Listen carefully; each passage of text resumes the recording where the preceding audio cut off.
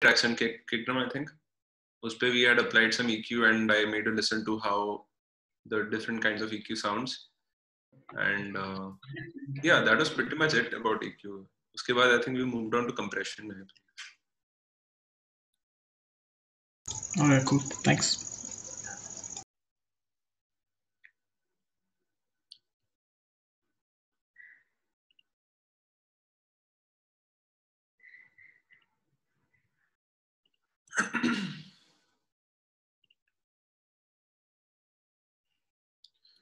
Okay, so Aditya, I'm assuming that it's the same document which has been updated with the questions. If yes, then I'm not able to see any new queries as such.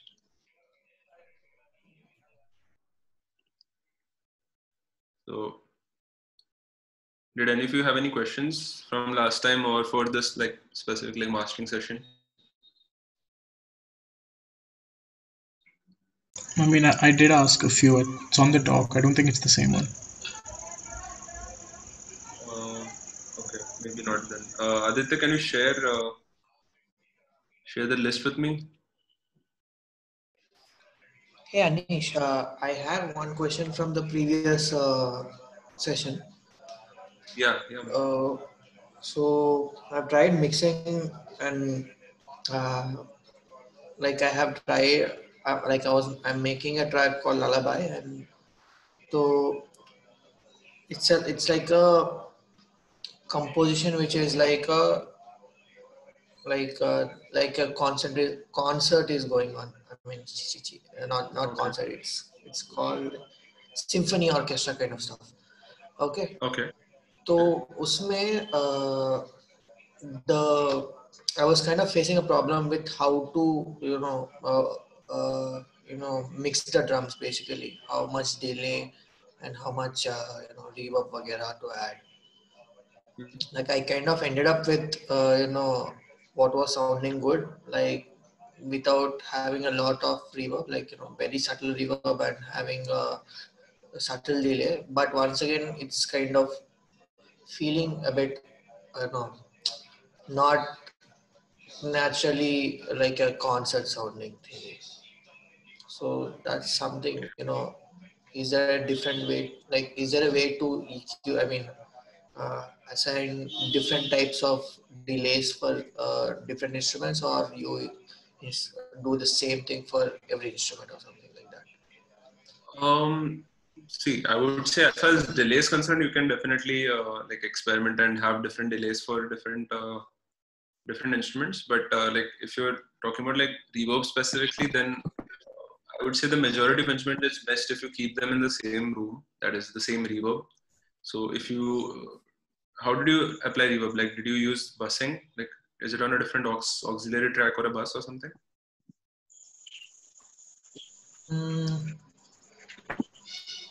For reverb, or did you put it on the audio channel, like on the tracks itself? You put it as a insert. I put it on the tracks, yeah. Individual tracks, right? So try something called busing, which is a very common technique that will help you like save CPU. Plus, you can have the same reverb applied to each one of the tracks without doing like multiple things. So in general, I can't really tell if too much reverb or too less reverb in a song. If it's sounding good to you, then it is definitely a good thing, because see, whatever be the case, ears are really good in anybody. So if you're a musician especially, so if you think it sounds good, it might just sound good. But to make sure, I would say it's best if you send it across to like people you know who are into music. If you want, you can send it to me. Maybe I can listen to it and tell you what changes you might need to do. But try to get as many opinions as you can about the vibe that you're going for. It's more important than how much delay. Like, is it like 3 dB per niche? That doesn't really matter as far as the general things are concerned, right? So don't go into specifics yet. Just talk to people and let them know that you've done this and all. Send them, ask them what they think about it. If it's sounding good to everybody, then fine. Okay. Sure. Okay. Otherwise, you can. Otherwise, for specific things, you can like if you're talking about like let's say reverbs and all. As I said, you can put just one reverb for all of them, and maybe try to do it that way, and experiment with different kinds of reverbs. I would say not just a standard reverb. I mean, I don't know what the standard reverb is because whatever you used, like try to change it up and try different kinds of reverbs. Maybe use a hall reverb or a room reverb, right? You can experiment with that sense Okay.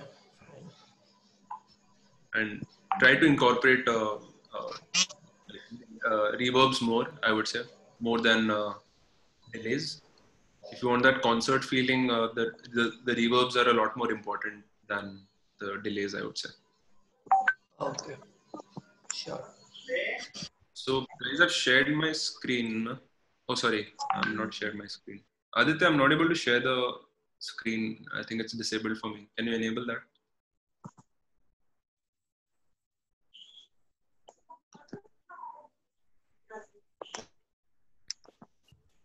Yeah, I got the document. Thanks.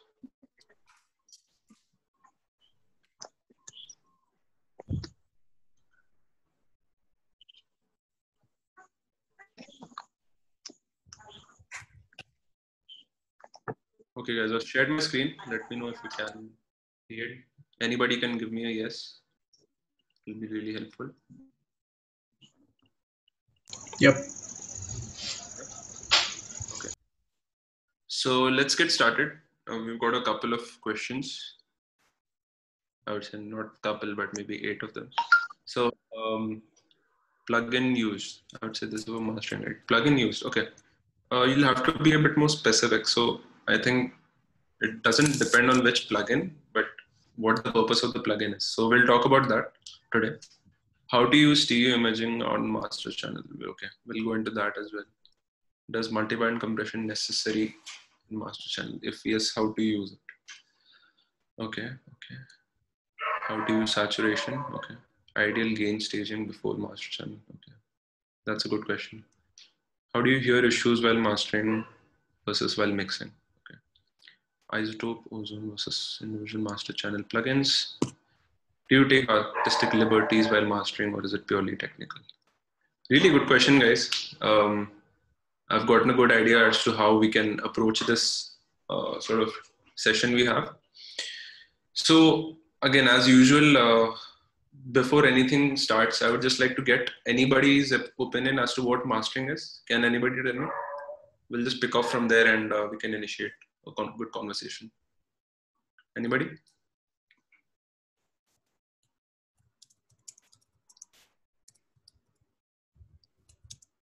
Go on, guys. Sargam, koi to bolo. Well, from what I know, it's basically like kind of equalizing, like not in the EQ sense, but it's kind of making sure that the song or the music that you have mixed is like on an equal level on all kinds of speakers, like cars or like different kinds of speakers, basically making sure everything sounds normal and consistent. Okay. Yeah, that's a good way to put it.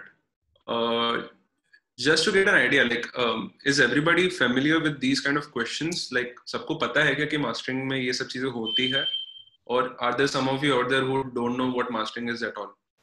If yes, then now is the time to speak out. Does anybody know what not like? Doesn't even have a remote idea what the word mastering means also?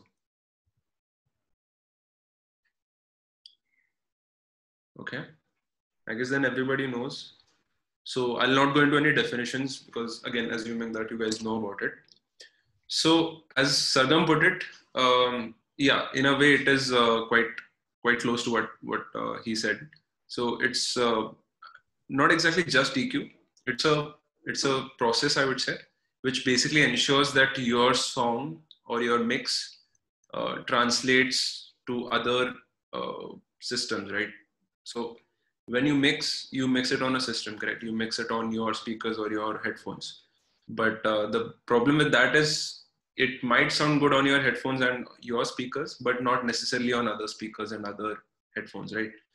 and specifically like something like an iPhone or a phone as well, where people listen through their earpods or AirPods or just plain old like mobile ka speaker and stuff. So how do you make sure that your song doesn't sound at least horrible on an iPhone speaker, right?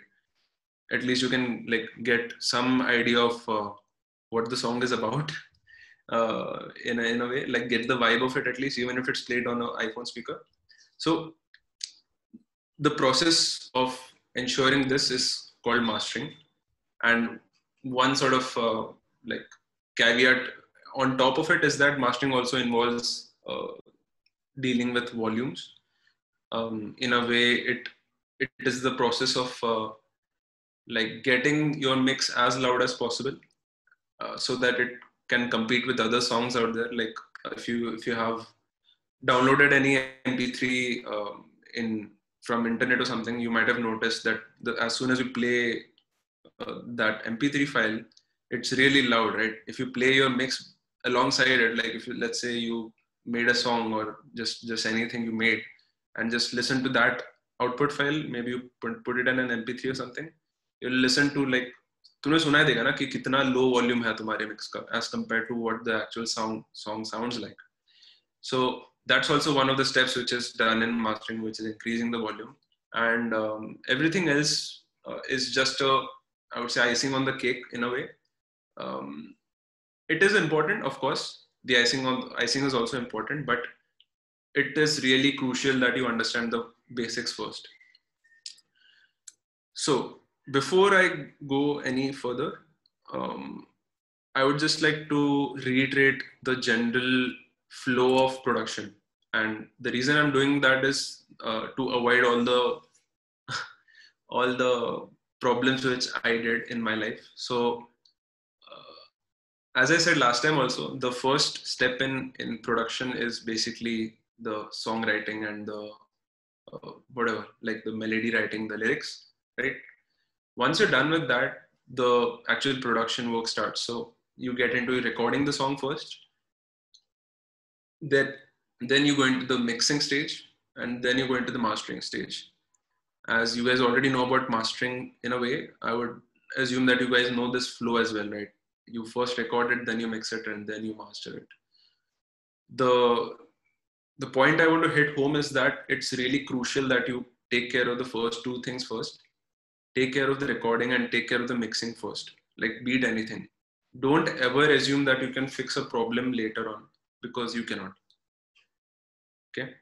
Even if you think you might be able to, because you're some genius or something, it's always better to fix it before you go any further. So do recording properly, do mixing very well first, and then move on to mastering.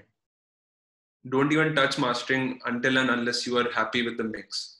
So the point at which you're happy with the mix would be where everything is sounding balanced, everything is sounding good.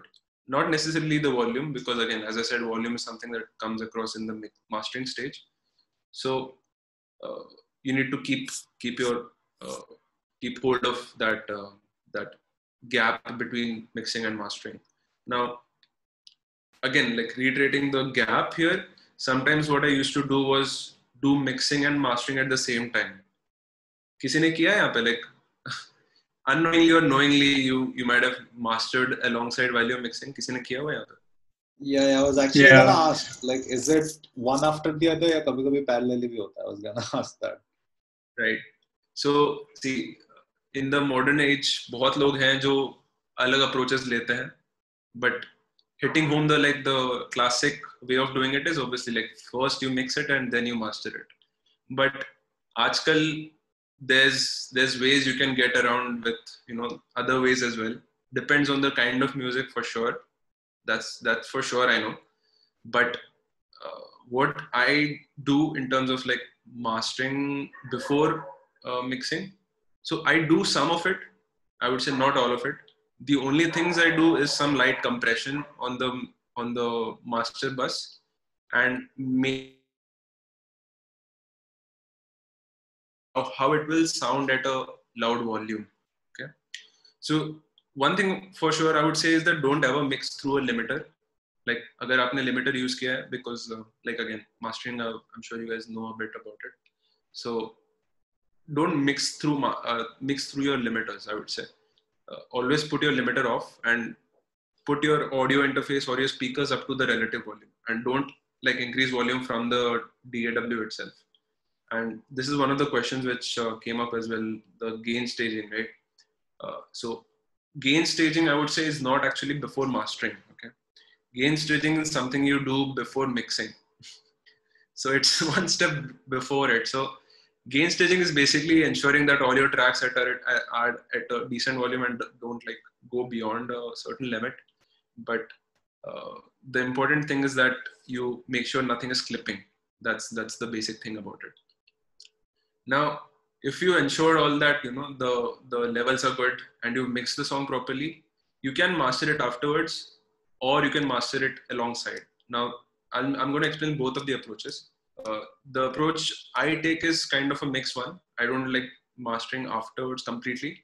I mainly work on the loudness or the volume at the end, but most of the compression and stuff, I do it in the mixing stage itself. Now, uh, it's also very difficult to like differentiate when you're done with the mixing stage and when you started with the mastering phase for me sometimes.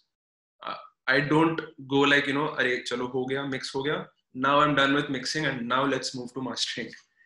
I don't generally trend that gap very directly. What I think of in a way is that if the mix is sounding good, then I try to put on some compression or slight limiting. And if there are any issues which I notice, I go back to the mixing phase to fix it and then come back to the mastering. So it's never that I like ek ho gaya, then you move to the other and never come back to mixing, because mastering also sometimes reveals problems in your mixes. That's also one of the things it does very well. It can really sort of amplify whatever flaws you have in your mix. So once you do notice that, it's always best to go back to the mix to fix it. At this stage where you know, there are problems with your master, यहाँ पे मैंने बहुत mistakes किए हैं. What I used to do was try to, you know, EQ the hell out of my master and सब कुछ mastering में EQ करके मैं हटाने का try करता था. But it is always better to do it in the mix stage. And like, I'm sure you guys know why I'm saying that, because in the mix phase you have access to all the different instruments, right? So whichever instrument is causing the issue, you can go ahead and fix that. Master is like सब कुछ mix होके आया हुआ है. Then if you try to fix things, it's going to affect a lot more things than just that problem. So it's going to be like something like a chasing your own tail बोलते हैं ना, वैसा हो जाएगा कि you're trying to fix a problem which cannot be solved by mastering, right? Mastering can never change the relative balances of things. Matlab, if I reduce, let's say, 2 decibels at 300 hertz, it's not just doing that for the kick drum or for just the bass and just the snare. It's doing it for all of them at the same time, right? That's why it's a master. So if you have problems in your snare, then if you do it in the master, then that'll maybe solve it, but that also applies that same EQ to kick as well as bass and all the other instruments. So maybe now they don't sound as good. So you end up doing like crazy things and you don't go anywhere. So for me, it's always best to get my mix to a point where it's sounding good and then get to the mastering. And for me, mastering is basically just some additional compression and maybe stereo image of it. I don't generally like to do a lot of stereo imaging on my masters because I don't feel it's necessary. You can do all your mastering in, your stereo width. You can do it in your mix phase. And again, I'm just talking about the genres which are like, you know, rock and stuff. If you talk about EDM and stuff, then sure, you like that wide thing, right? So you can put like stereo imaging on your master channel as well for EDM and stuff. But generally, I don't like to do that for rock and sort of pop kind of things. So that's the approach I take. Now let's just get into it and, you know, let's see where we go. So you can see my screen, right, guys? Just give me a yes. Yes. Okay. So I'm going to import a mix here. This is a mix of one of the recent songs I did just for fun with my bandmate. This is called Rosanna by a band called Astitwa. So this is right now unmastered. So this is just the wave file which I sort of printed, and it's just the mix. There's no compression. There's nothing on the master channel right now. So nothing is being applied to everything. Like सब कुछ mix हुआ है, but there's no compression applied to the whole mix as such, and there's no limiting, and there's no stereo width applied. So let's just give a listen to how this sounds. Okay. Let me know if you can hear it also. This is also one of the issues which sometimes we face. Was that audible? Yes. Okay. Everybody, right? You can hear, everyone can hear it. Okay. Now, one sort of note I would like to say is that Zoom pe apparently stereo nahi aata audio. It's only mono. So we probably cannot talk about stereo imaging because we need stereo for stereo imaging. So just because of that issue, I'm not sure we can talk about stereo imaging, but the rest of the things I think we're good. So yeah, so I'll just let you listen maybe for 30 seconds of this. This is a mix which I did like 2 weeks back. So Manish, yeah. Zoom Pay stereo works. You just have to go to the settings and enable it. Okay. Can you guide me like how do I do that? I think you have to go to the website first. It's very complicated. I remember doing it like a week ago. You have to go to the website. Wahan se, if you enable it, then it shows up on your desktop app. It's damn weird. So okay, if it takes like a couple of minutes, it's fine. I guess we can Yeah, sacrifice a it couple doesn't of take minutes. that long. It doesn't take that long. It's okay. I'll log in or something here. Yeah, once you log in, then there's settings. I think I have Google.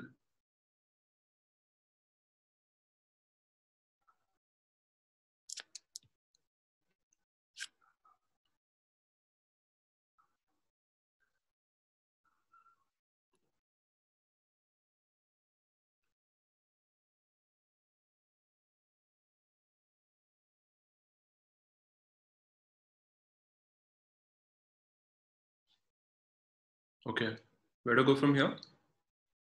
To settings. Settings. Yeah. And do I have to like rejoin the meeting for it to work or? No.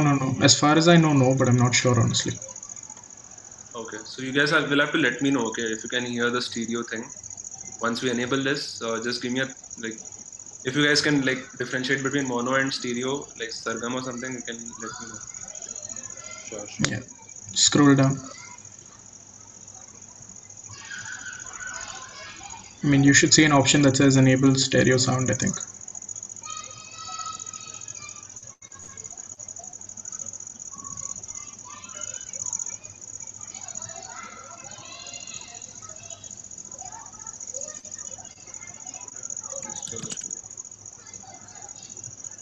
Got it?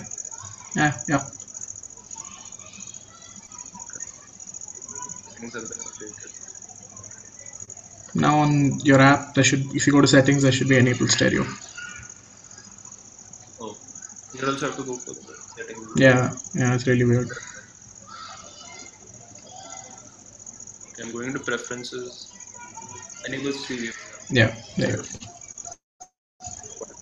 Oh, that was weird. Okay, yeah, stereo now. Yeah, stereo now. Can you hear it? Yeah. Really? Okay. Yeah, that was Yeah, just very weird song. phasing, but yeah. Okay, let me know for this song. Okay, just once.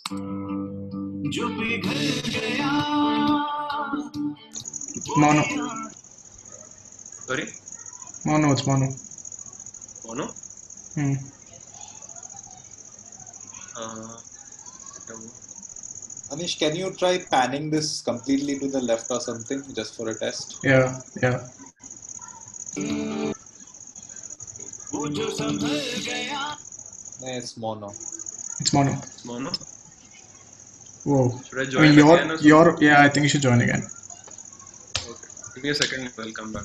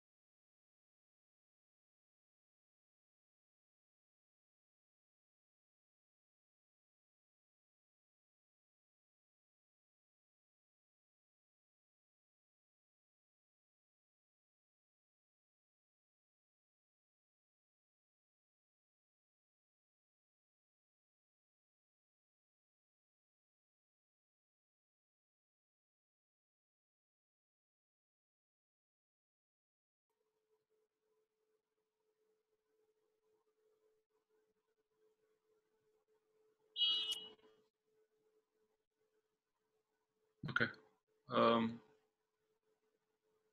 audible, right? Yeah, we can hear you. Okay. Let me know now. I'm again panning it to the left. Just let's do it once, and if it doesn't work, just proceed. Okay. No, Anish, I don't think it's working.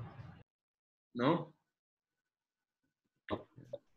Is it like that everyone should enable the stereo or something?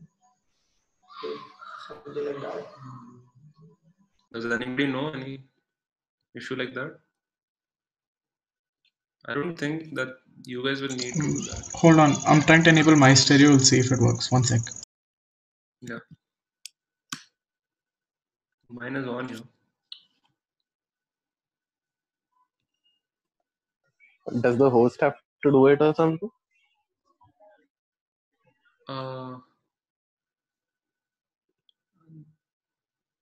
Allows you to select stereo audio in the client settings.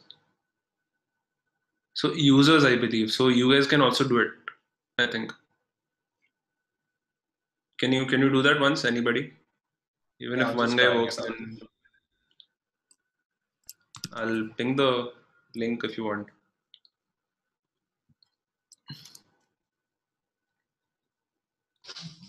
I'm just going through the settings. It says allow users to select stereo audio in the client settings. So Yeah, that you allow have to turn off. users. Okay. And I think the host will have to do that. Yeah, I've done the stereo setting. It's on. Okay. So should we join again or something? Yeah, just try it once more. Like try joining it again once more. I think we'll have to open the meeting again because see, it says users, right? So you are the host for whom the users are there. So Okay, wait. So you I'll will join. have to like close your Zoom and open again, I think. Also, I have one issue. See, either niche is allow users to select original sound in the client settings. Does that help in any way? I'll just turn that on also. No, I think Anish's sound is good enough. I mean, he's going through his sound card, so it won't matter. Okay, okay. Okay, fine. If it works, it works. But let's get started on a couple of things first. Okay. Just one last time, if anybody has turned on that setting, can let me know if this is on the left.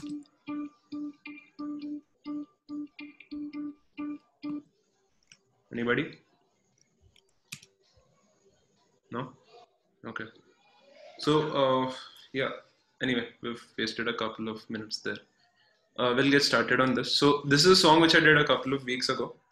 Now, let's get to mastering of this. Now, the thing about mastering for this song would be, look, as I said, mastering was to get this song to translate as well as possible, right? Translate to other sound systems. Now, since this is a cover, right? This is a cover of a song. So there's already the original song on YouTube right now. And since it's a professionally mixed and mastered song, I know that that is a mix which translates very well to other systems. So if I use that as a reference for my master, then I can be sure that whatever I do, if I try to get it to sound as close as possible to that cover or the YouTube thing, then it will translate well, right? And in case of like which are in case of songs which are not covers and all, if you don't have like exact things, you can still use like close by references. So that's one thing I'll recommend. If you are, let's say, mixing a song by, I don't know, not song by any band. If you even if you're mixing your own original songs, if they have a certain vibe, right? You might have been inspired by certain bands or certain music, right? So try to use those things as a reference. If they are available on YouTube, go to YouTube to MP3, I believe, which helps you download YouTube videos as MP3 files. Just get that as an MP3 file, import it into your DAW side by side, and then master it. And try to get it to sound as close as possible to that. Now, it has happened to me sometimes ki ego kicks in and I be like, क्यों करूं? मतलब I can master my own stuff and I don't have to listen to references and all. But trust me, you never have enough experience for doing a master on your own. If you need to get the EQ balance right, you definitely need to have references. So it's always better if you import some reference tracks onto your DAW and then master, keeping that as a reference point. So I'm going to do that now. If I don't have it deleted already. I think I have. So I'll do it in front of you guys. So I'll just go to YouTube and search for Rosanna. This is a song by Astitva, the band. It's actually a pretty cool song. And I'll just download this as an MP3. So if you go to YouTube to MP3, you'll be able to see the first link, which if you put some YouTube link there, it will download it as an MP3. Okay, so this is the song. I'll convert it here and just have it downloaded as an MP3. By the way, Anish, अभी stereo आया था मेरे लिए. It worked. Yeah, same. आया क्या? Oh, best. सही है. So everybody else can follow the same procedure as Sargam. I think you enabled वही ना? You went to your settings and enabled. I did the same stuff as you did. Same thing, right? Yeah. So I've pinged the link in the chat, guys. If you guys are not able to hear it in stereo, or if you regardless have not done that change, I'll suggest you to do that so that you can follow. Can you play this Logic Pro का sound एक बार? I think YouTube का work हो रहा है अभी. Can you play this one once again in stereo? Okay. Let me try this. I'll turn this to the left. No, it's not working. No, Sargam? No, I think Logic लग रहा है somewhere. अरे बाप रे. इधर क्या करूँ यार? Zoom audio करूँ क्या? I guess. अभी बताओ. Yeah, it's on. It's working. हो गया? हाँ, it's working अभी. Okay, perfect. ठीक है. Sorry about that, guys. I think Zoom audio पे डालना था मुझे. Yeah. So, yeah, as I was saying, you can go here and just download whatever references you might need. So now that I've done that almost, let's just have it loaded. Now, one thing I like to do is, see, now that I have imported it here, I'll just import it to my DAW like this. Okay. So can everybody here visually see that the track is extremely loud as compared to my unmastered track, right? Yep. You can see the waveform, right? So that's a acceptable level of volume, but this isn't. So we need to get it up in volume first. Okay. So let's just try to do that first, and then we'll move to specific reference mastering and EQ stuff and all.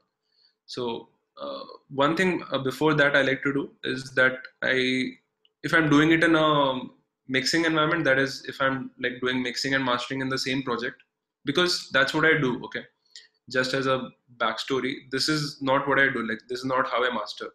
I don't have a WAV file exported of my mix and then I import it into a new session like this and then I master it. I generally do it in the same project itself. Like, अगर जहाँ पे mixing कर रहा हूँ वहीं पे master channel पे I do my mastering. So that's just a backstory there. So let's just try and volume match the backing track, that is the original track, with my track. So so that we can just compare certain differences that we have in terms of EQ, overall balance and all. So I'll just play the song and try to get it at the same volume as my song here. Okay. So I'll refer to this as my song and this is the original song. Okay.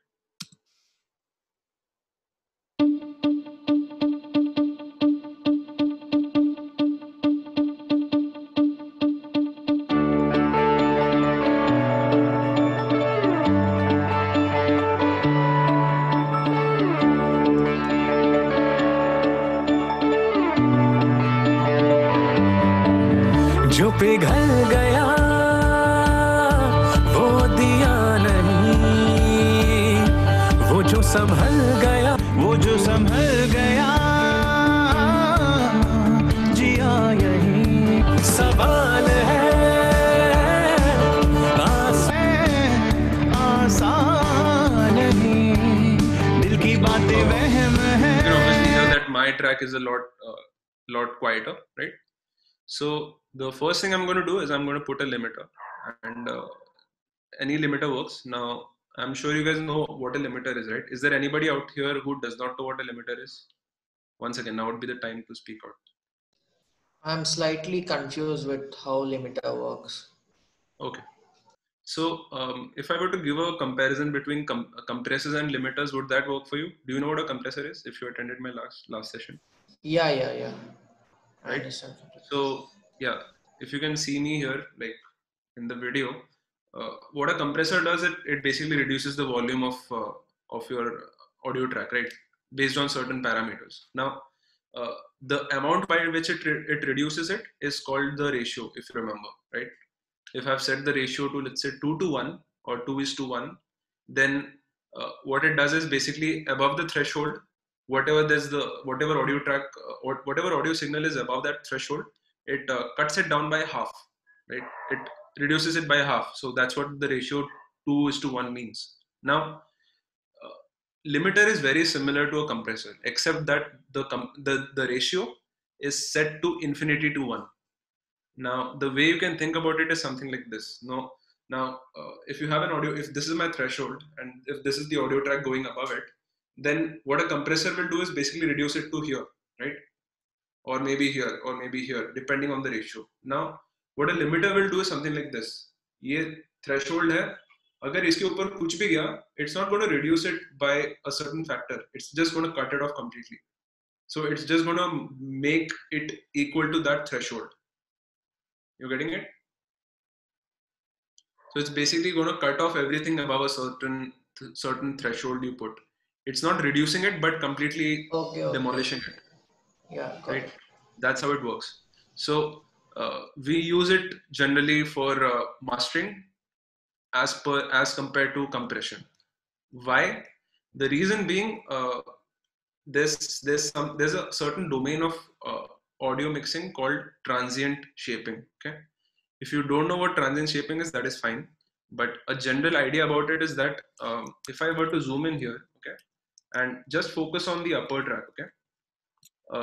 So can you see these peaks here? ये जो peaks हैं यहाँ पे दिख रहा है? Yeah. Right. So these peaks are called transients. Okay. If the entire thing is my waveform, then these things are called the transients of the waveform. Okay. The transients are basically the peaks, the spikes in the volume. Right. Now, when you have a song, you don't have a lot of transients coming out. And what I mean by that is that when you listen to a song which is on the radio or something, अगर car में सुन रहे हो, अगर ऐसा कुछ audio सुनोगे ना, like which is like very spiky and has a lot of spikes and transients, it will blow your head off. Okay. We don't generally have too many transients in our song, and this is like generally the case for rock and these kind of genres. Again, may not be true for classical or maybe jazz or something, but on like radio rock and radio pop and whatever is going on right now, like Bollywood and stuff, the transients are not that prominent. You don't get like a blast of sound when you hear a radio, right?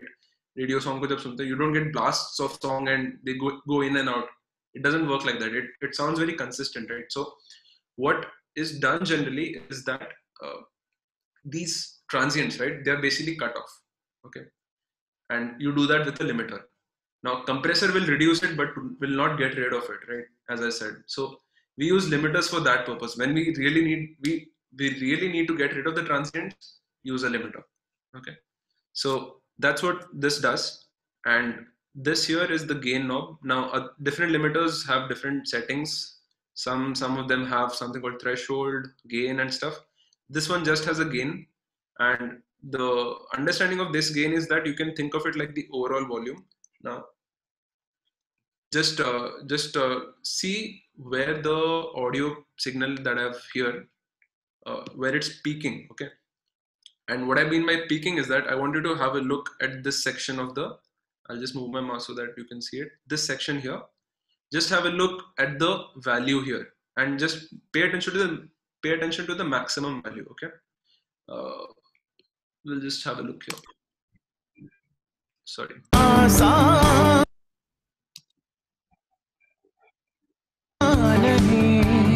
दिल की बातें वहम है वफा नहीं. So it went to minus 0.4. Now, obviously, I'm sure you guys know that there is nothing like plus 2 dBs. The volume can max out at 0 dBs inside your DAW. So the volume ranges from minus infinity to 0. So we have a peak of minus 0.4, which is very close to 0. So it's not that we're not loud, but we're not loud at certain sections. We're not loud on average. If you guys know statistics, this is kind of the max of that data set, right? It's not the average. We want the average of the data set to go up. We want it closer to 0. And as I said, 0 is the maximum volume. So we want it to be loud, right? So we want to get it closer to 0. Now, it's not that you don't get like peaks and stuff. Sometimes if you have an unmastered song, it can still peak out. It can still go beyond 0 decibels and actually clip off. It can actually distort. But that still does not mean that you have a loud enough mix. The reason being, these transients, right? These peaks, they are the culprits. They are the culprits because they are the ones who are going to peak out that meter there. But they are kind of like the outliers of that data set, right? अगर एक transient है जो 0 के ऊपर जा रहा है but बाकी का पूरा गाना लाइक -4 dB या -5 dB पे बैठा है, that still won't, like, we will not perceive it as loud, right? Because बाकी सारा गाना, like most of the stuff is like is hovering around like -5 decibels. So it's not loud, but it definitely has a maximum which is more than 0. So that is why we get rid of transients. We don't want these kind of peaks or these kind of transients to limit our I would say our limit of volume, right? अगर हमको 0 dB touch करना है तो वो मैं अभी भी कर रहा हूँ, right? I'm already touching -0.4. It's not that I have not touched 0. The reasoning is that I don't want just 1 or 2 portions of my audio to like be close to 0. I don't want just the transients to achieve that thing. मुझे सिर्फ transients के through नहीं लाना है 0.4. I want the overall song to have an average volume which is closer to 0, not just the transients. So that's why we cut those transients off, so that once those transients are gone, once those culprits are gone, then I can rise up the overall volume of the song, right? I can rise up the volume of the overall track and not have those transients peak out the meter, right? I hope I'm making sense here. Anybody have any doubts so far?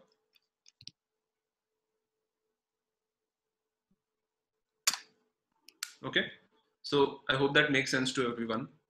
Let me know if you have any questions at any point.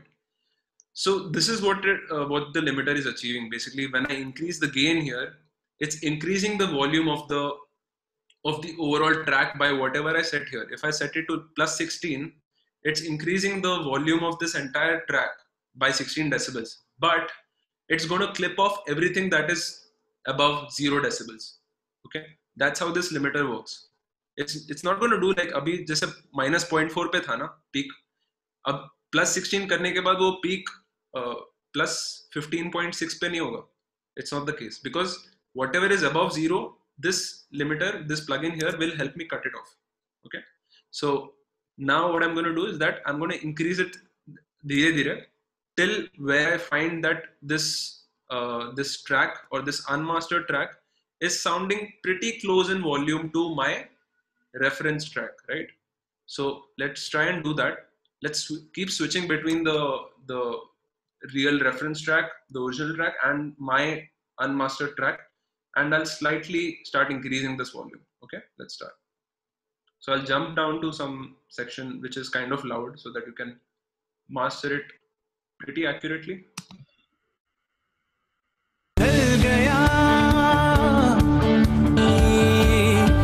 वो जो संभल गया जिया यहीं, सवाल है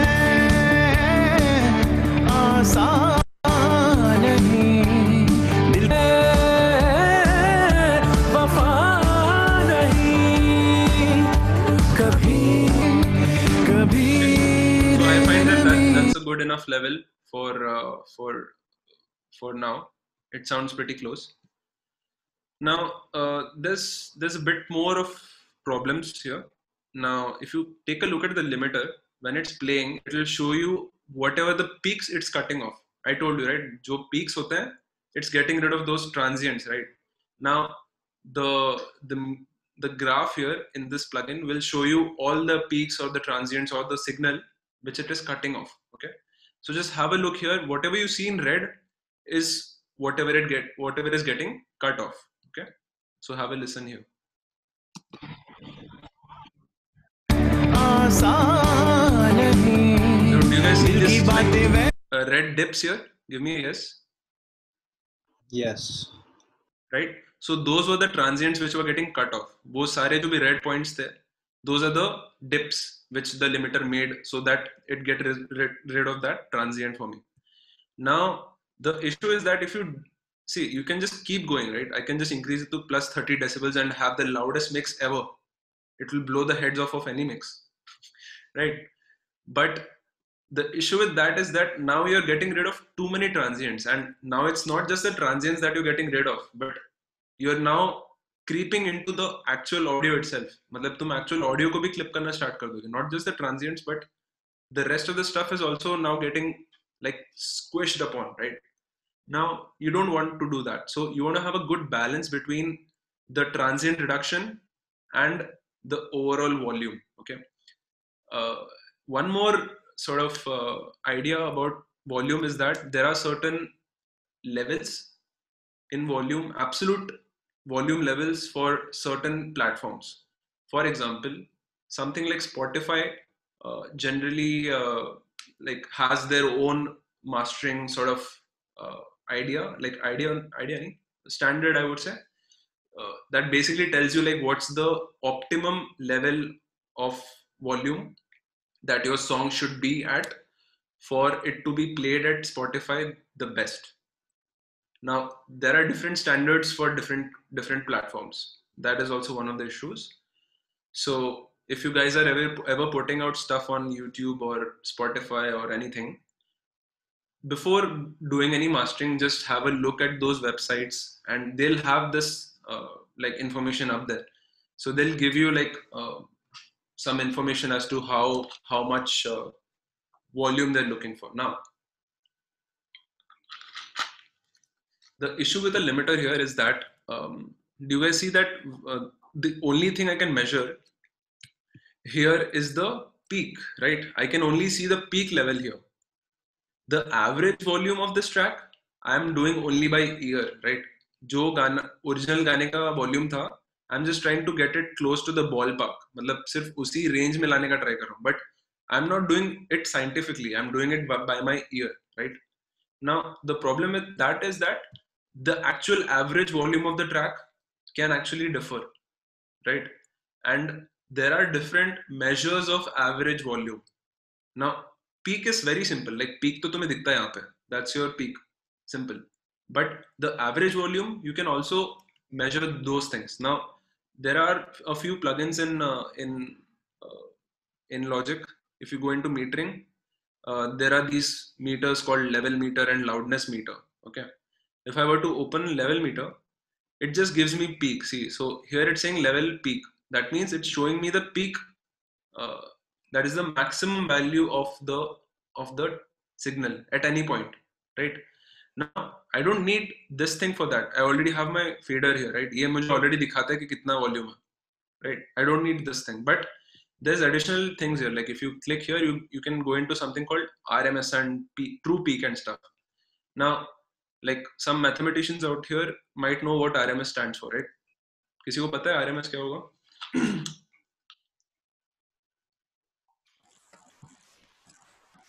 Root mean square. Yeah. So RMS stands for root mean square. So it's basically it's calculating the mean in a way, right?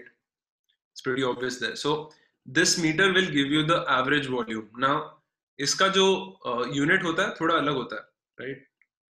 If I were to play this, it will now calculate the average volume for me. So I'll just play it and let's just see what this shows us.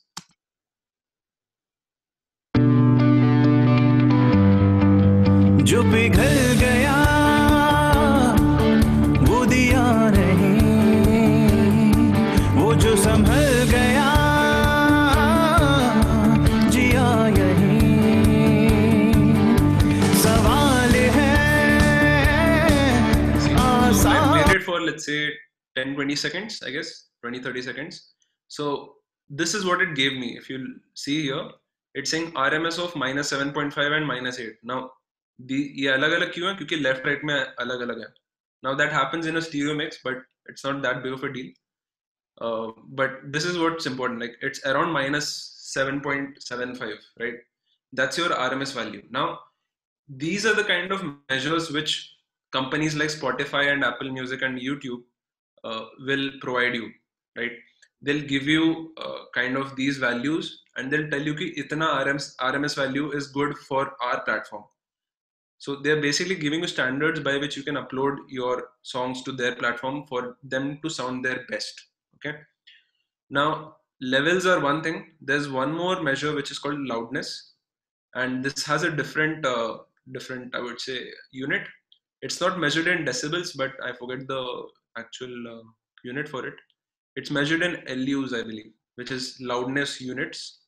So LUs mein this will give you the loudness. Now I'll not get into what like the details, scientific details of why loudness is different from peak and stuff, but this again gives you an idea of how loud your song is. Not just the peak, but the average, right? And these values also are given by like companies like Spotify and stuff as a standard for you guys to set. So you can make sure that your songs are in their standard close by, right? Us standard se match ho raha hai agar, then it's good to go there in terms of volume. Okay. So आजकल के ज़माने में like it's better if you do if you do different masters for different platforms. Okay, that way they can sound their best on each one of them. Okay, so let's just listen to what this gives us now. This is the LUFS meter or the loudness meter. Now there are two different here. You can see MSI, right? Do you see here MSI? Can we read that? Yeah, we can see that. Yeah. So M is something like mean, I believe, and S is like short, and I is like long, like basically interval, like I think something kuch to aisa hai. So these are three different measures of average, basically. So I is the I would say the most general loudness measure.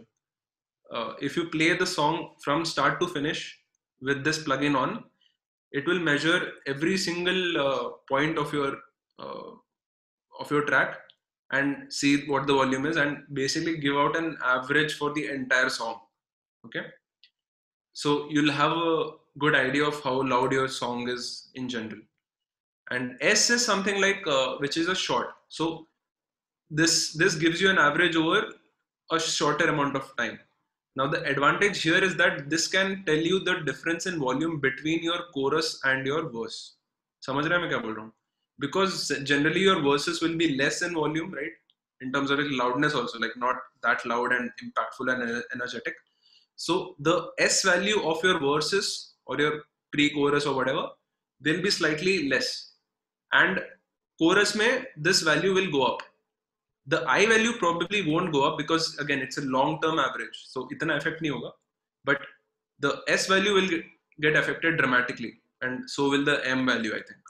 So that way you can actually check how much is the difference in volume on average compared between your verses and your chorus, not just the overall song. So with this we come to something called dynamic range. Okay, dynamic range is basically a measure of how dynamic your song is. Now, if I were to do a limiting here, just for example, if I were to like push this to +30 and hit play button, I won't kill your ears now. But if I were to do that, as I said, it's going to get rid of all the transients and stuff, right? So can you imagine that kuch dynamic rahega hi nahi? It'll be like no peaks, nothing. It'll be like just a flat thing, right? So there'll be literally no difference between your chorus and your verse. It'll all sound the same, right? It'll all be loud, but there's no relative loudness. See, that's one of the important things about music as well. Like it's not just about the volume, it's about the relative volume. If you have a verse which is quieter and a chorus which is louder, it's much more impactful than having a overall song which is really loud, but उसके verse और उसके chorus में volume में कुछ difference ही नहीं है. That will be less impactful than these kind of things. So that's why dynamic range is important. It drives your listener in terms of energy, right? So the S value gives you a basic sort of estimation of how much your dynamic range is. So you want to keep an eye on that also. But in general, this is the value which will give you the overall loudness. And again, this is also one of the values which Spotify and Apple Music give you for you to set. So mastering is more about these kind of things than like stereo imaging, I think. Okay. So let's just see what this gives us.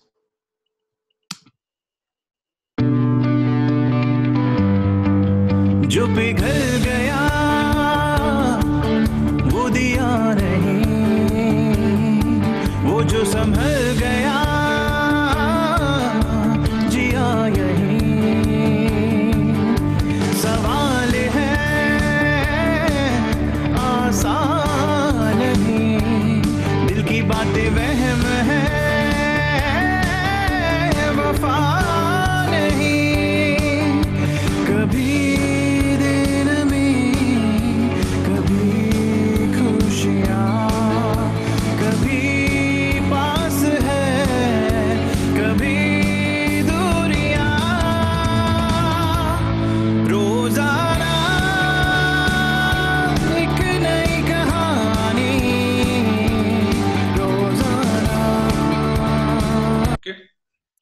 So this is one of the meters which will give you those kind of measures. So you could see that the M value was varying rapidly because it's really like it's averaging over a very small amount of time.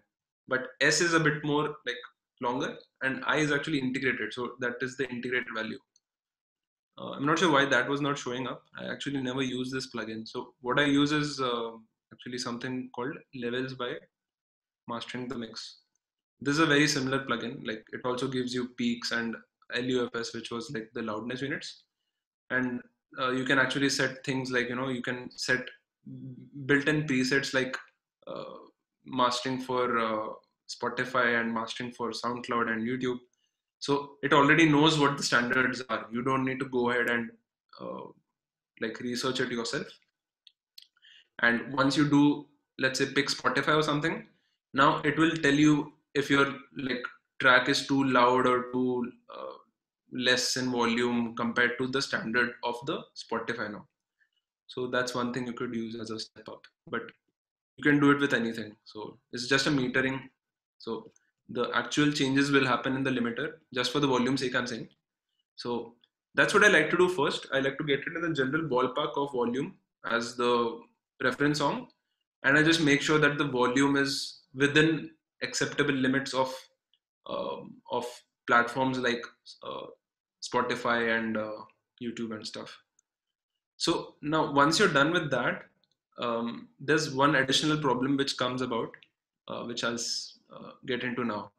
If I were to again play this song and you have a look at the transients, just bear with me here. So I'll just play it and just have a look at the cutoff, or whatever the signal is getting cut off. Just have a look here.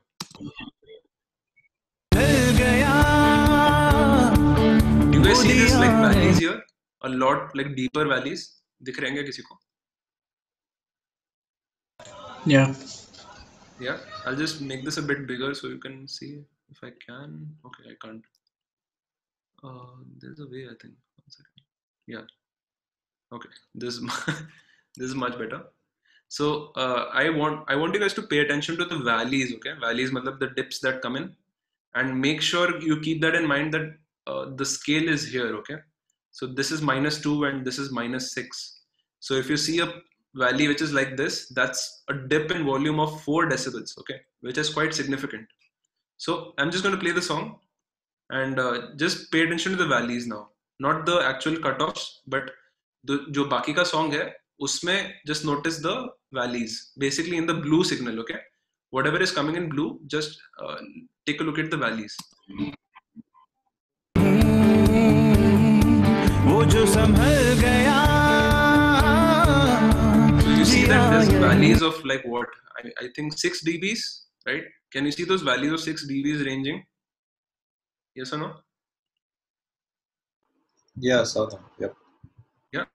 So what happens is that that's kind of an indication for me that you have not reached the maximum potential volume that this can achieve. The reason being is that इतना dynamic होने के बाद भी it may not sound as dynamic to you because these are like valleys which are very short. Okay, these are not like valleys across like chorus and verse. Like it's across like एक drum beat के बीच में ही there's a lot of dynamic things happening. So what I try to do to achieve a bit more of a tight sound is that I like to put some compression before my limiting. Okay. Now this is assuming that you have not put any compression on the mix bus beforehand. Okay. So what I'm going to do is just maybe open up a compressor, maybe the C2 by like FabFilter. I like this one also. So the way I do it is I like to put on 2 compressors sometimes. The reason being that I like to separate out my fast compression and my slow compression.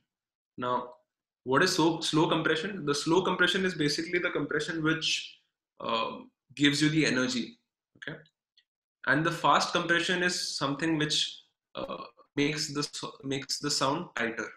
Okay, and the final step is the limiting, which will get rid of any huge peaks, right? So that's how I like to approach it. I don't like just put limiter and just put compressor. I do it in a sequence so that I can have control of the process. Okay. So let's assume that this compressor here is my slow compressor. Okay. So I actually like to use a different compressor, one by Slate Digital. I like to use the red plugin here. Don't worry about how this looks or something, but I like how this compressor works. So what I'm going to have here is that the attack here is going to be a bit slower. Okay, something like here. And I'm going to try and compress it, let's say, a couple of dBs or maybe 3 or 4 dBs at the maximum. Okay, and I'm sure everybody knows what attack and release on a compressor is. Yeah, if anybody doesn't, can let me know.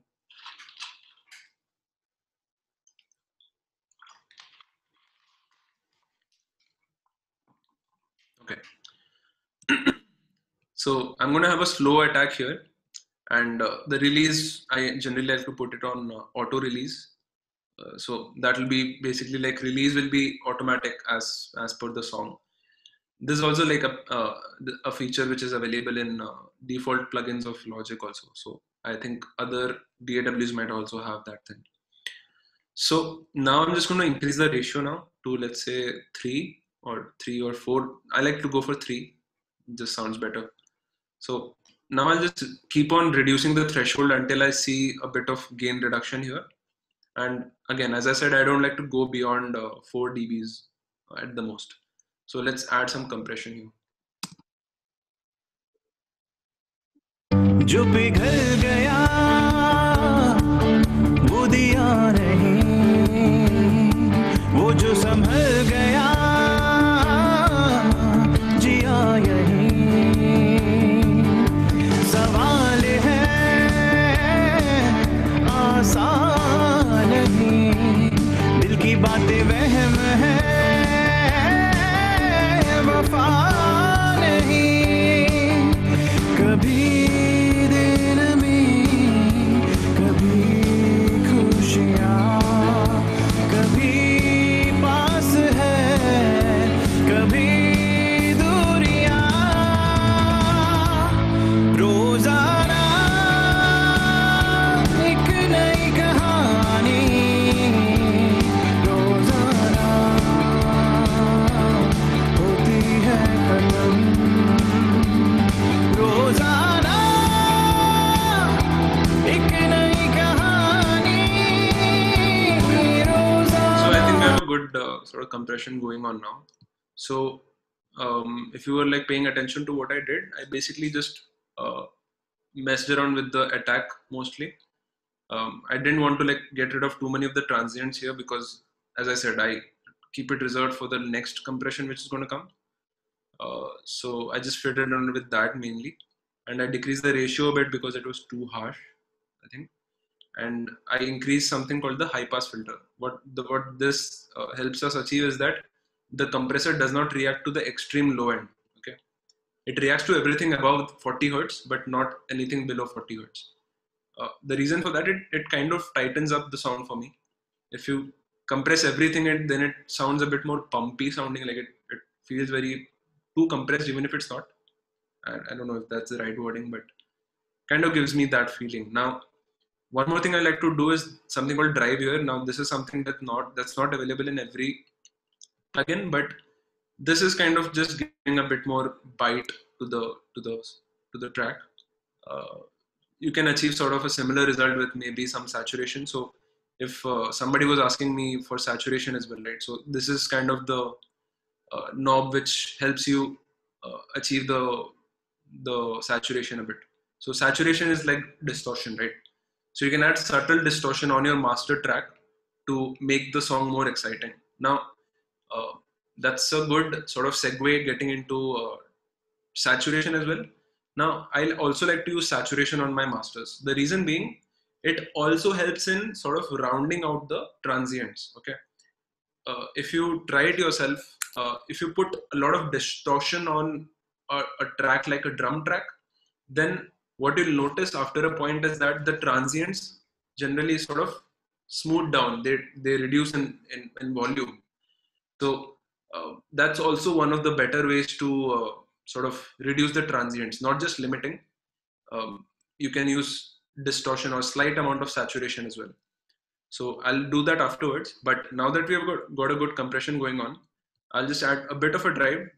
Won't make that much of an audible difference, but it adds up over time. So once that's done, I'll actually move into saturation. So that's a good segue into it. So this is again may not be that much of an audible difference.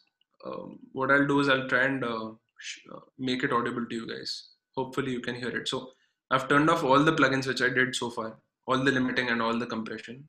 I'm just going to add a simple saturation here. Okay. And again, different saturations have different characters. I like to use again Slate Digital saturations by the use of something called a tape machine. This also helps in like lifting the low end a bit. I like it a lot actually. It kind of is a slight EQ which lifts up the bass. You can think of it like that. So again, a bit more of a round, full sound. I like that. So forget about the settings here. Not that important.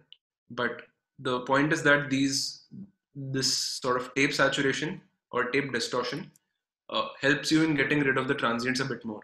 So you can make it even louder, right? So I'll just sort of set it to a rough setting here. Doesn't matter how much I put here. It's not really that important.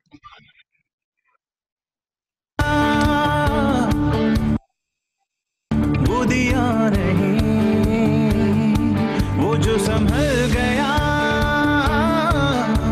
जिया यही सवाल है. Just a bit of vibe there, I guess you could say. So it just gets rid of some of the transients and also lifts up the bass a bit. So you can try some tape saturation on your masters also. So I would suggest that, because limiting is not always the best way to get rid of transients. Sometimes a bit of saturation can help do that in a much more musical way. Not just cutting off the transients, but basically sort of rounding them, if you can imagine that.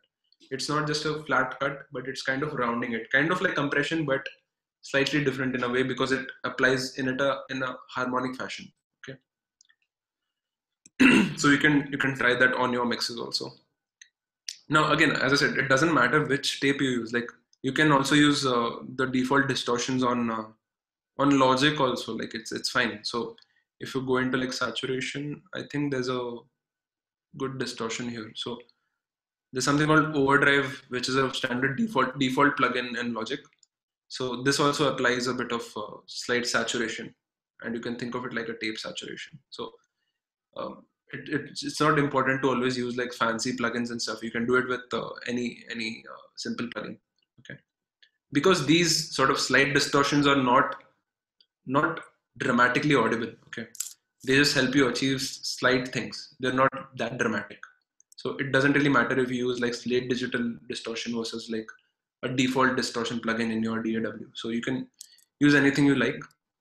So let's try and use the default plugin here. जो पिघल गया 0.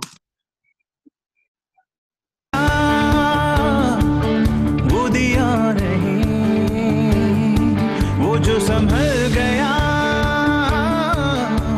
जिया यही. Guys, this is a very good way to actually hear this. So what I want you to do is actually focus here. Okay, I'll just show. Yeah, here. So just focus there. Listen to, or not listen, I guess, see the transients. Okay, you can actually see the transients, right? The meter will peak to a certain point. The moment I enable the saturation or this distortion, you'll not hear the volume go up. Okay, I've kind of made sure of that. When I turn this plugin on, you won't actually hear a volume spike or a volume decrease for that matter. You'll actually hear the volume kind of staying the same on average. But pay very close attention to this meter here, and you'll actually see that the meter does not jump up as much. It actually goes just to a certain limit. Now, that actually gives you an indication that the transients have been cut off, but without affecting the overall volume. So it's kind of like limiting, but in a very musical way. Okay, so pay attention here and give me a good yes if you guys did see that. This is quite cool. Okay, so two things to notice: the overall volume or the average volume that you'll hear will not change. It will sound like the same volume, but you'll see that the transients are now not there. The peak is not that high now. Okay, so pay attention. I'm going to turn off the plugin right now, play the song, and then midway I'm going to turn it on, and the moment I turn it on, just have a look here and you'll see the peak kind of going down. Okay, here we go. Anish, one more thing. पिघल गया When you're playing, turn off your video so like we won't get a lag here. Isme. Okay. Okay, sure. Yeah. Good now? Yep. Okay. So listen to what I just said. Okay. So take a look at the meter here. The moment I turn this plugin on. Okay. So I'll keep it beside here so you can see. Okay. Go ahead. जो पिघल गया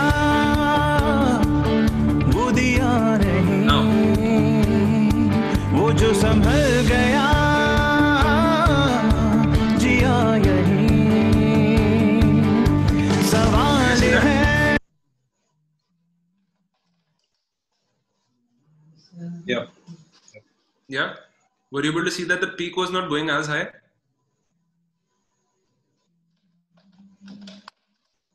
Yeah. It was much more consistent. Right. You could hear that the volume did not change a lot, but still the transients were not that high. The peaks got lower, right? So that's one way to do it. But in this case, I could hear a bit of distortion, like real distortion on my master. So I don't really want to exaggerate it this much. So I'll decrease the drive a bit, maybe put it at 2 dBs, and I'll decrease the output again increase the output again to balance that out. So I'll again make sure that there's no volume change here. So give me a second.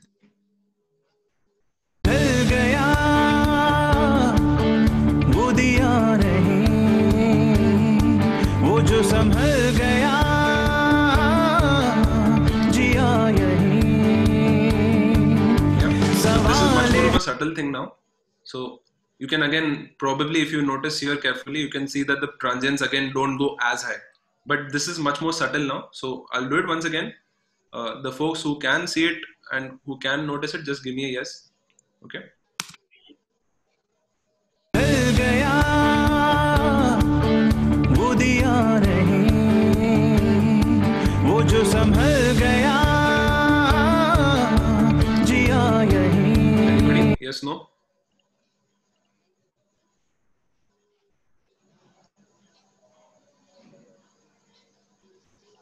You could see that, right? No? Yeah, we could see that, Anish.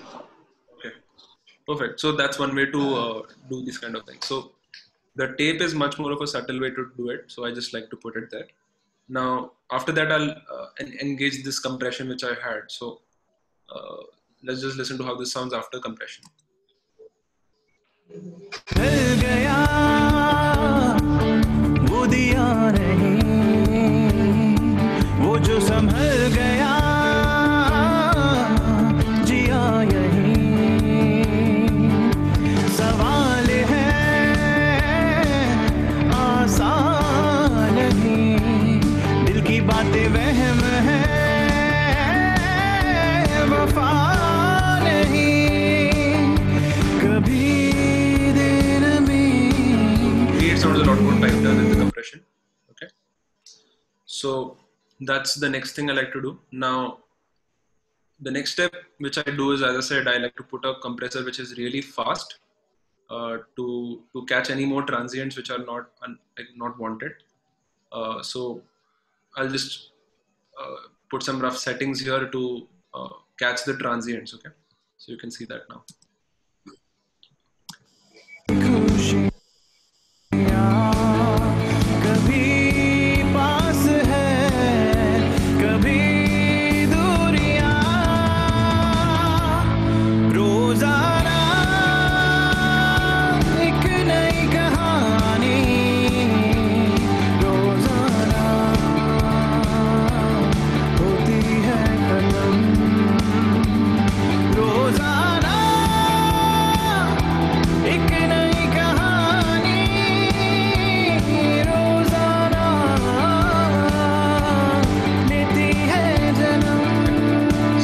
That's very subtle, but again, it's catching a bit of the transients and making the tight, making the song a bit more tight sounding. Okay. Now, after that, the last plugin obviously is a limiter for me. So you don't generally put anything after the limiter, okay?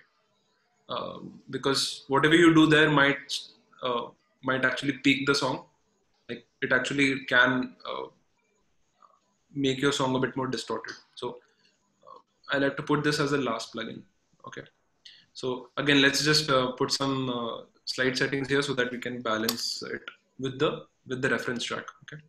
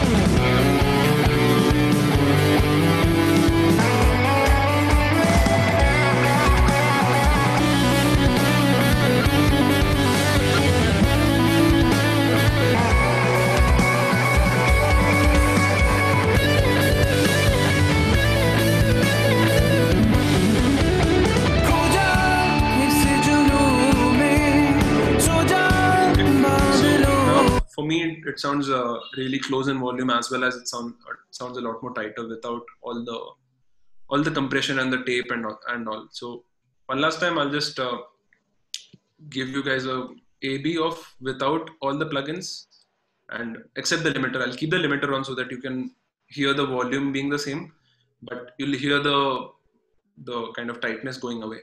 Okay, so I'll just turn it off in the middle.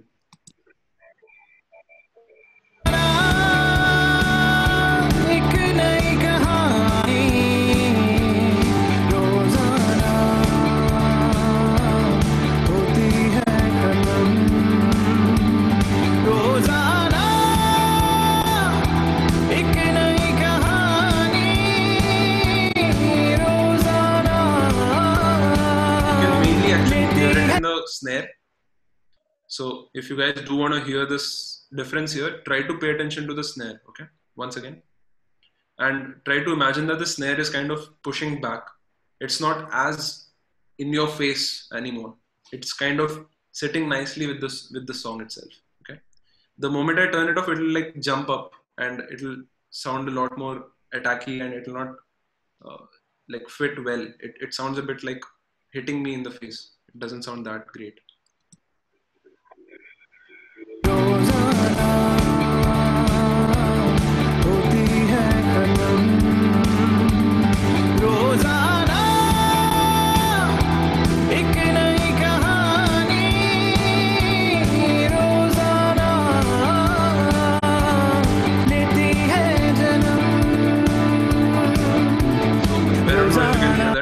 It's quite subtle, but it's there. So the snare, in terms of like punchiness, it jumps down a bit after I put the compression and all. So that's kind of the approach I take with that. So I don't like to put like a lot of things here. There's just some basic things. The main thing is to do mastering with a purpose. Okay, so never just like master for the sake of mastering. Don't just put plugins like stereo imaging and like whatever, like 3D enhancing. I don't even like sonic enhancers and stuff, exciters and maximizers and stuff. Just for the sake of it, don't do that. Listen to what changes are actually being made to the song. Try to be aware of the actual changes that are being made. So again, it comes down to your monitoring system. If you have a good enough monitoring system, you can actually hear these differences. If you mix through like 20 rupees ke earbuds or something, obviously you will not be able to tell the difference. So have a good monitoring system first, and then actually delve into the real mastering. Until and unless you don't, I would say that just basic EQ and basic limiting will be sufficient for you. So you can just do that and be done with your mastering, because at that point of time you can't really listen to subtle things. So there's no point in doing all these kind of exciters and compression and tape saturation to things which you can't really hear, right? So at that point of time, it's better if you just do some basic EQ and limiting and be done with it. Or if you want, you can just send it across to a mastering engineer and have it done for you. Okay. So that is kind of the basic mastering thing, I would say. So just for a demonstration purpose, I'll print this to a new track so that you can see how it is differing in volume with the unmastered track. Oh shit, I replaced it. Sorry guys, I replaced it. Give me a second. I have to undo this.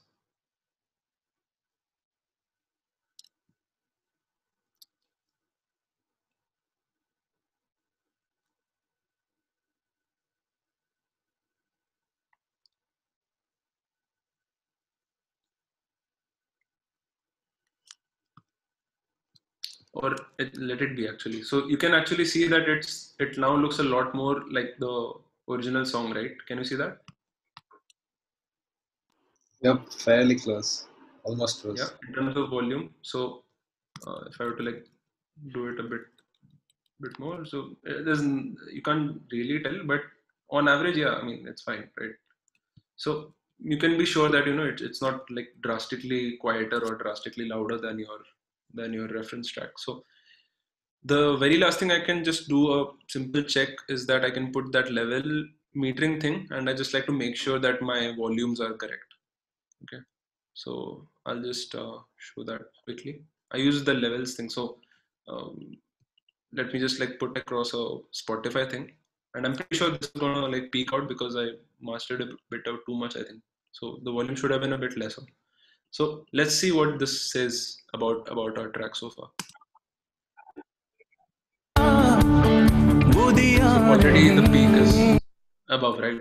Like peak is beyond what Spotify would want you to. Now, don't take this as a like do or die situation. It's fine if it goes by like 0.1 or 0.2, but like if it's consistently going beyond a certain value or the certain standard, then you need to go back and make the certain changes. Now, LUFS is again the measure of loudness, and to be able to like accurately measure this, don't ever play your LUFS meter from the beat, like from the middle. Beach mein se chalu mat karo, because what the LUFS meter will see is like loud, right? So it will say that, oh, it's too loud. But songs generally don't like start with right. So they generally gradually go up in volume, right? You have your intro and then your verse and then your chorus. So it's a much better metric if you do it over time, and that means that play your songs from the very beginning and then measure the loudness. Don't play your track from here and try to measure the loudness, because you're missing out on all the information that is before it, right? You need to give the loudness measure all the pieces, right? You need to give the entire track for it to accurately measure it. So always play your tracks from the start and then uh, play it and then like measure the loudness. Okay. So this is the short volume, and this is the longer volume, S and I.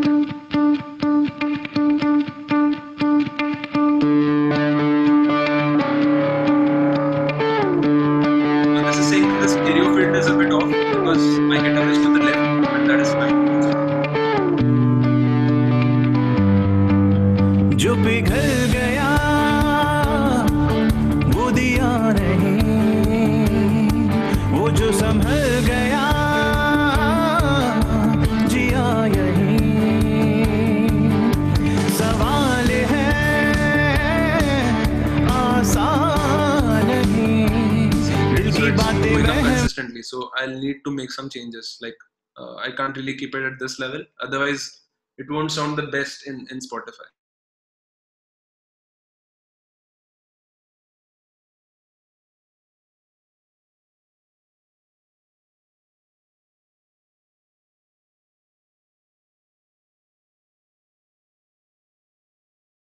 Like, so we won't really have that big of a problem in YouTube, because I downloaded this auto off of YouTube, right? So I need to set that standard as YouTube because I'm mastering to that now.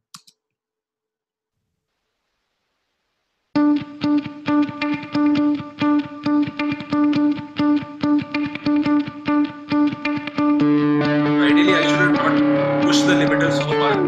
थोड़ा कम करना चाहिए था volume.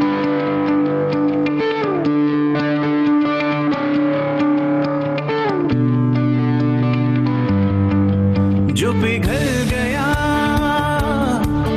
वो दिया नहीं, वो जो संभल गया जिया यही। सवाल है आसान नहीं, दिल की बातें वहम है वफा नहीं।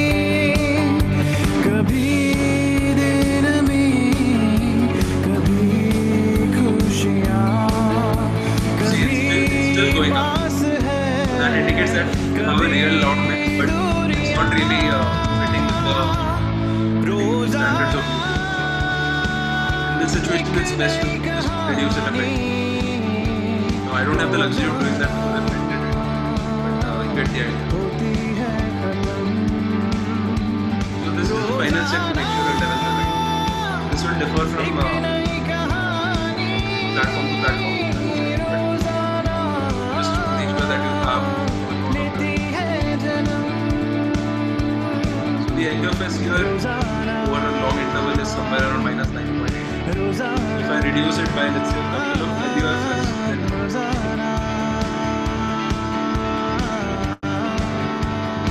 I don't generally pay attention to the peak a lot because it will go beyond a certain time. It's fine if it does that. What matters is like if your loudness, like through a long time, if it is like going beyond a certain time, you need to pay more attention to this rather than peaks.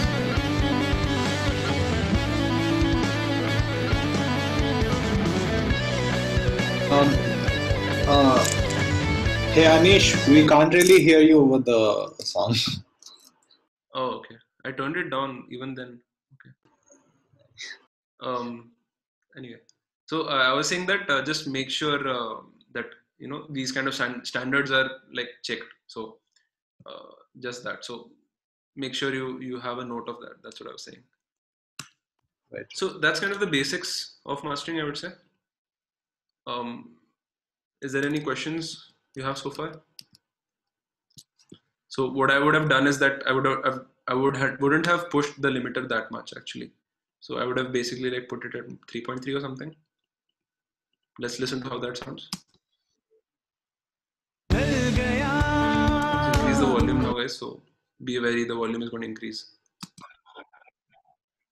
वो दिया नहीं वो जो संभल गया या यही सवाल है आसान नहीं दिल की बातें वहम है. Okay, it's fine in terms of volume, right? I can sort of dig it. It's fine. So if I were to put a level meter after it now, hopefully we are in the limits of YouTube, let's say. So if I do it one last time, let's see how it fares.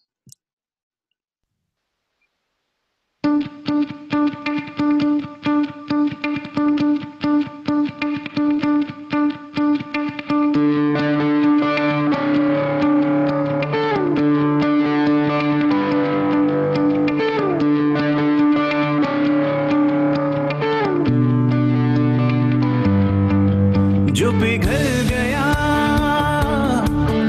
वो दिया नहीं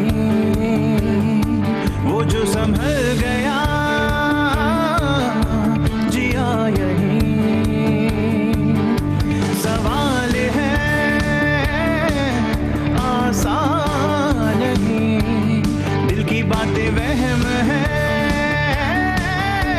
वफा नहीं कभी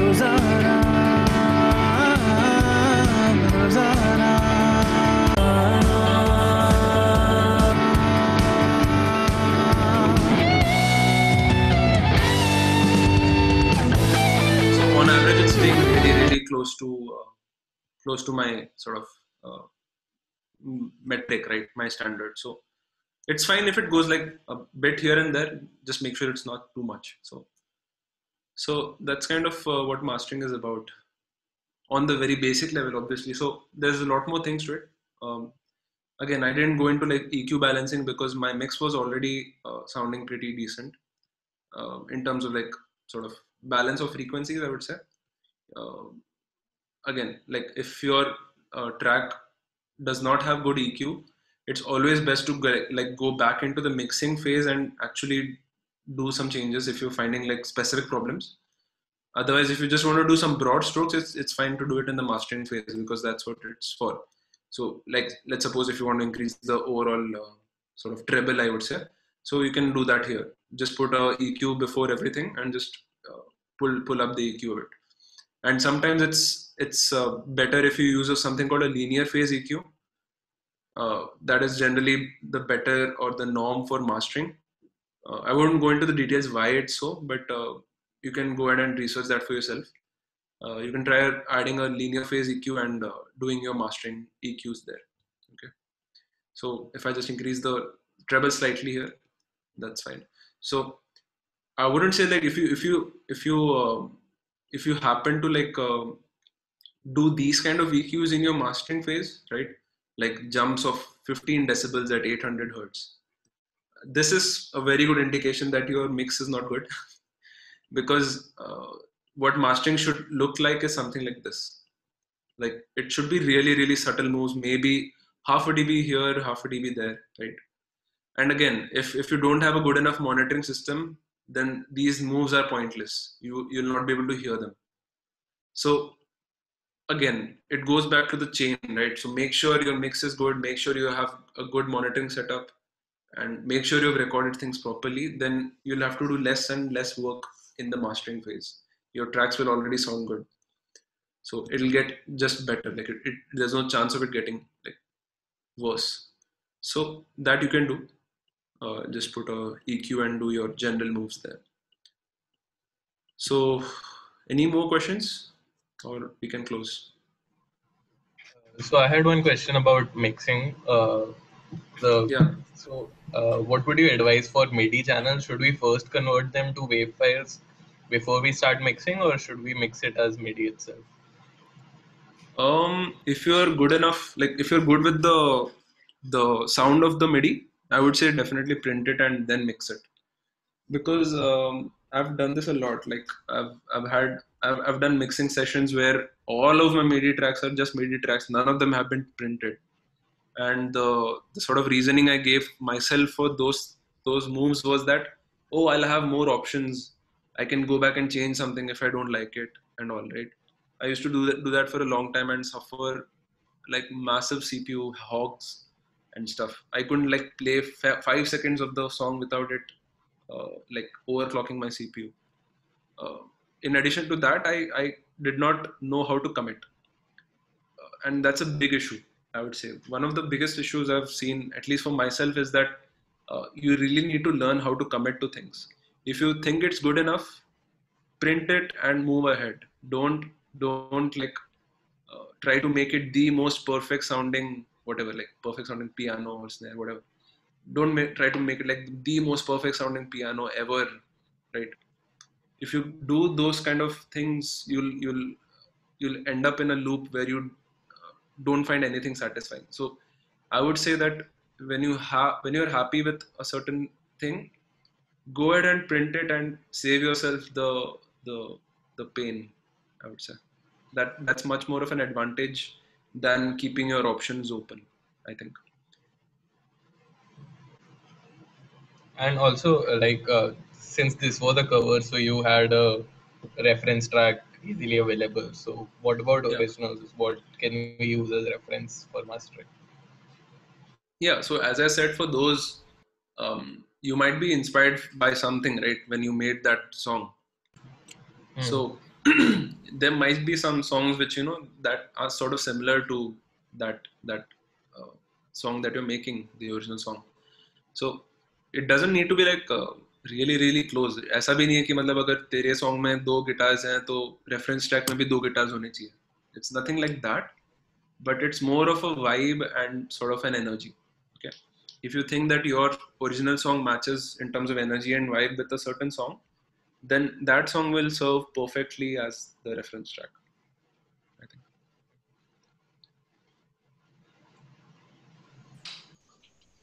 Anish, I had one question. Yeah, man. So, we mastering, you did all manually, right?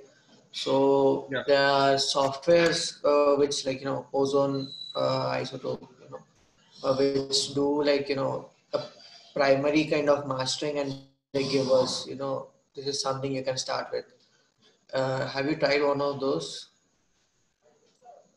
I did, but to be very, very honest with you, I never found them to be any help, because at the end of the day, those presets or pre-made things, they are made for certain kinds of volumes and stuff. If you don't have that same volume and a similar volume, I'm saying, not the same. If you don't have your mix at a similar volume and at a similar sort of vibe and stuff, they don't give you a lot of freedom, I think. Like it doesn't sound as good as if you learn it yourself and do it, because yeah, Okay. so they're made for pre-made things. Like somebody made that preset while mastering a certain song, so it's obvious that those presets would work better on those kind of volumes and those kind of genres more than other things. So if you use, let's say, a preset for mastering which was made by Nolly, who does like metal songs and stuff, and you apply that mastering preset to a jazz song which you are doing, I don't think that's the best approach, because in no way can I'm it talking like about these softwares which have some kind of AI and all the stuff. That thing. Oh, those. Okay. No, man. Actually, I've not experimented with it a lot.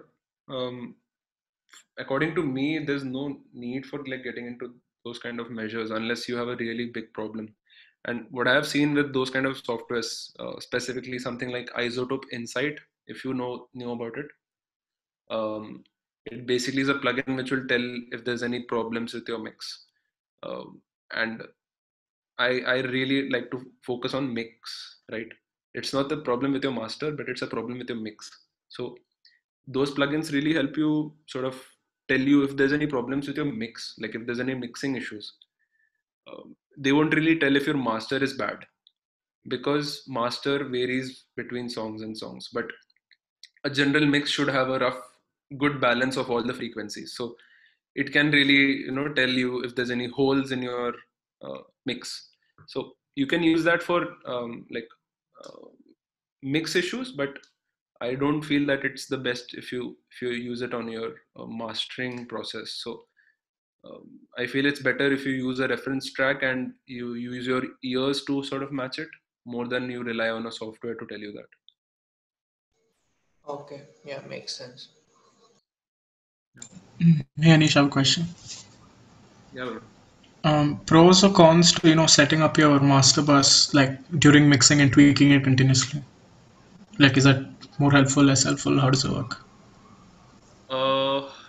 you can do it, as I said. I do that myself, but what I do is that I set it to a certain level and forget about it. I don't like while mixing. I don't like go ahead and tweak after every single move I make in a mix. I don't go ahead and make a move in my mastering chain. Like I set it to a certain level and I forget about it for a while.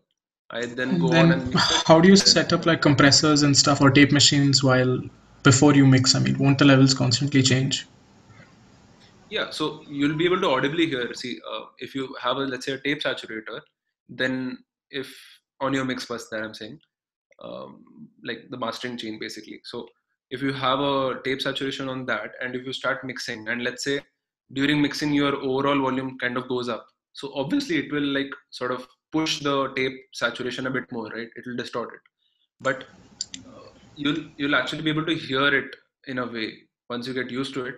If it's going beyond a certain limit, you'll be able to hear it. And same goes for compressors. Like if you set it to a certain volume, it'll work. But if let's say in your mix phase you consistently push your volume like more and more, and your compressor starts reacting more and more, you'll audibly be able to hear that your overall track is being compressed a lot more. So at that point of time I go and just pull down my compressor. But until then I just put it there so that I can hear what a general compression would sound like on my mix bus, just to get an overall flavor. Because uh, like these are two different approaches, right? There's something called bottom up approach and there's something called top down approach. So some people use the top down approach, and by that I mean that they put all the plugins on their master track first and then they proceed to mix. And some people do the opposite. They mix first and then they master. Both are fine in their own terms. I prefer to do it in a mixed fashion where I put a compressor and a limiter. Not a limiter. I don't put a limiter. Simple compressor and maybe some tape saturation, and go ahead and mix my track. And if it's sounding a bit too distorted, that is my overall song is sounding a bit too pushed or compressed or whatever, I know that there's a problem in my master chain because the entire song is affected. So until and unless that happens, it's fine for me because that's what mastering is supposed to do anyway, right? It's supposed to compress it. So uh, it doesn't sound bad at all. Like it'll start sounding bad once it's pushed a bit beyond a limit, and at that point of time you'll be able to hear what the problems are. So that's the approach I like to take. All right, cool, thanks.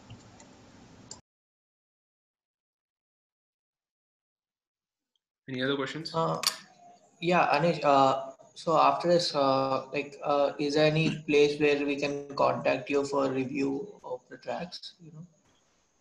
Sure, man. So I'll put across my phone number on the chat, so you can WhatsApp me on that number. Okay.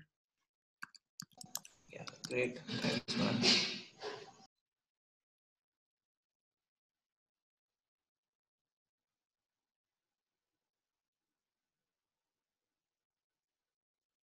Okay, so any other questions?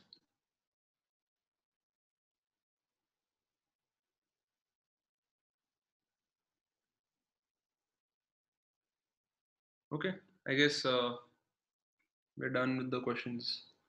So thanks all for joining. Hope you learned something. Yeah. So thanks a lot, Anish. This was a great session. I mean, lots of new stuff. I'm looking into detail at all of these waveforms. It was really Great. great to learn.